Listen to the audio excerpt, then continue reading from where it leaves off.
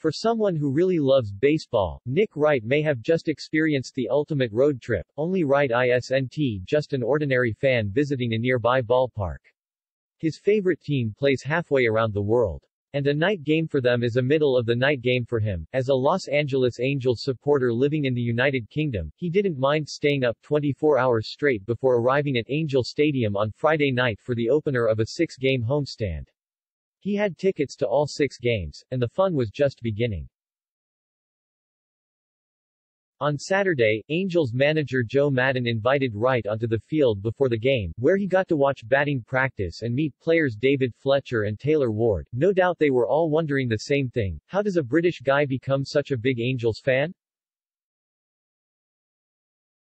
I was hooked instantly. When Wright's family visited Southern California 20 years ago, young Nick just happened to come across a Los Angeles Angels game while flipping channels on their hotel television. The strange game looked interesting, so he begged his parents to take him to a game while they were in Anaheim.